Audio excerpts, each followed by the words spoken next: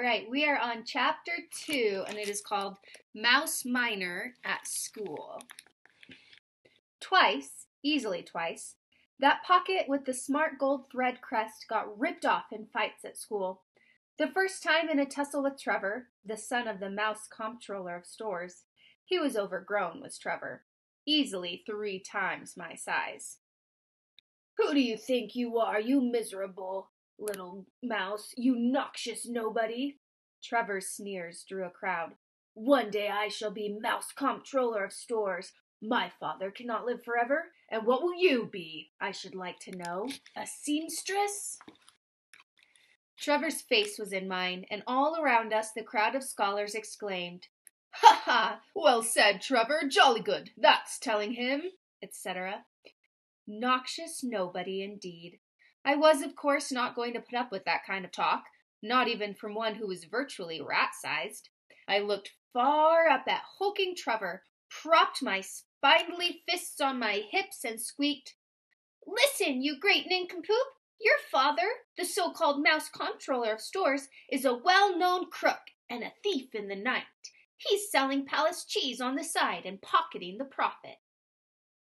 I don't know where I got my information, but the gathered crowd was interested.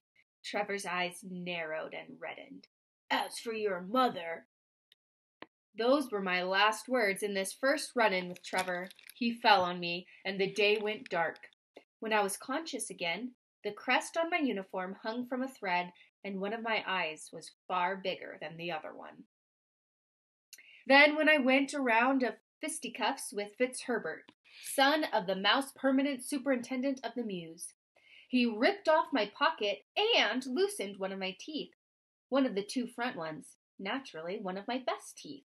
He was easily 4 times my size, was Fitzherbert, and smelled of drains. When I pointed this out to him and remarked that he could be smelled from the far end of the Mews when the wind was right, he pinned me to the floor. He was all over me, and the smell was staggering. Now he was speaking moistly into my free ear. His knee was in my back. "You do not know your place, Mouse Minor, you unpleasant morsel of cat meat. Mere nephews ought not be allowed. Never nephews." And once again the day went dark. From the first morning of my schooling to the last afternoon, I mixed it up with the sons of all the best families in the Mews, all the mice of merit, all the rodents of rank. One or the other of my eyes was black most of the time. Both my ears got notched. I was quick with my fists and a little undersized, and nobody's child. And I spoke before I thought. It didn't help that I had a better-looking uniform than theirs. All right, here's a picture. This is Mouse Minor, the one that the story's about, the mouse with the question mark tail. And these are the other kids beating up on him.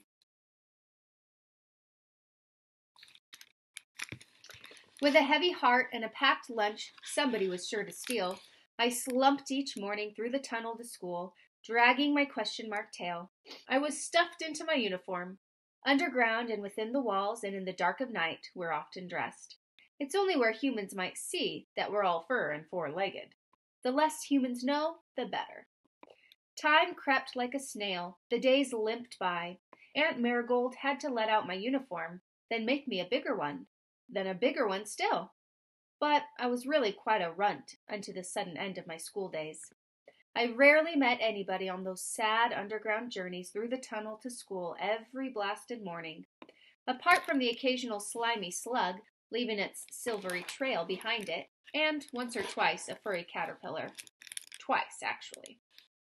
The Royal Mews Mouse Academy kept in an airless burrow under the riding school for the human children of the royals up in the palace.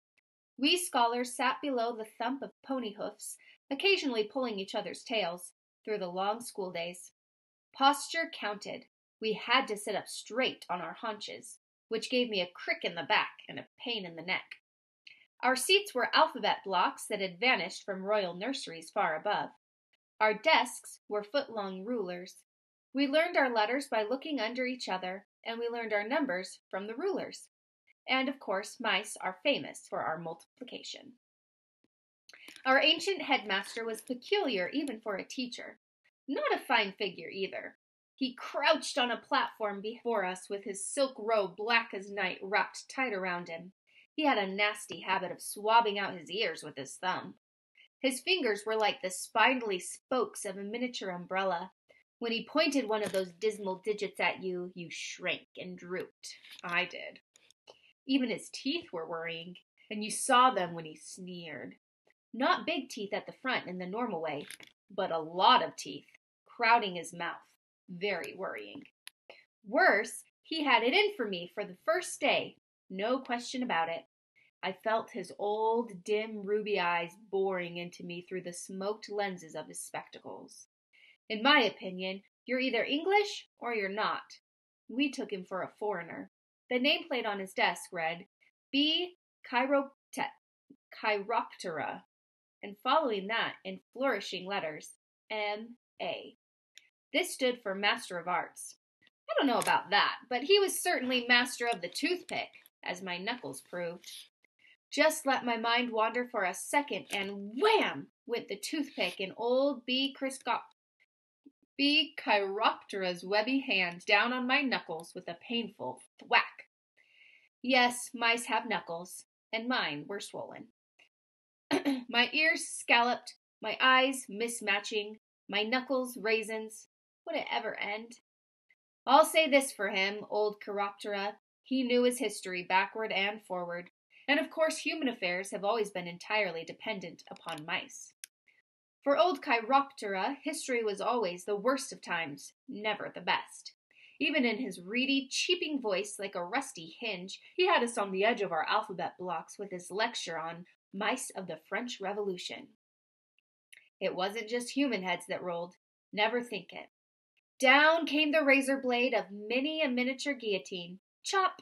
Mice necks are not easy to find, but the guillotine found them. Many a mouse head, suddenly separated, dropped into the fatal basket, whiskers still twitching, or went rolling across the slick cobblestones of Paris. Several heads, sightless eyes seeming to stare. 3 blind mice, and then some more. In all his lessons, old Chiroptera was on the side of the aristocrats and royalty, but this did not stop the chop of the guillotine in his tales. Boys like blood, but even Fitzherbert and Trevor were scared witless, though they were twice the headmaster's size. And while he must have been foreign, he seems to have swallowed the English dictionary. You never heard so many unnecessary words in your life. Unaccustomed as I am, he often cheeped, to scholars as pusillanimous, unprepossessing, even preposterous as you lot, I can only hope to insinuate some nuggets of knowledge into the minuscule cavities between your heedless ears. Oh, it was a grim place altogether, was the Royal Mews Mouse Academy. I can't tell you. Almost preposterously awful. Behind old B. Chiroptera at the front of the burrow hung a portrait of Her Majesty Queen Victoria. It had been gnawed out of a picture postcard and hung in a place of prominence. Over it was draped a banner to proclaim her Diamond Jubilee, 60 years upon the throne. I hadn't imagined her like her picture. I'd thought she'd be wearing a crown and floating on a cloud. Something like that. I thought she might be eating cheese. We squeaked the school song in chorus every morning to start the day. Most of our voices had changed, though few for the better. Beneath the hooves, within the walls, we lurk prepared when duty calls. We are not moles, we are not voles, and thankfully there are no trolls. We're mice who labor all unseen. We're mice in service to the Queen. God save the Queen and all her relations, and keep us meek in our proper stations. Then 3 half-hearted hurrahs and a weary cheer, and we fell to our studies and pulling each other's tail. All the while, this old human lady stared down at us from her picture. Her eyes in their saggy sockets seemed to follow me. I did not care for school, but sore knuckles will cure a wandering mind. I learned my letters and how to string words together. Look at this page. And I learned my numbers up to 12, as far as the ruler went.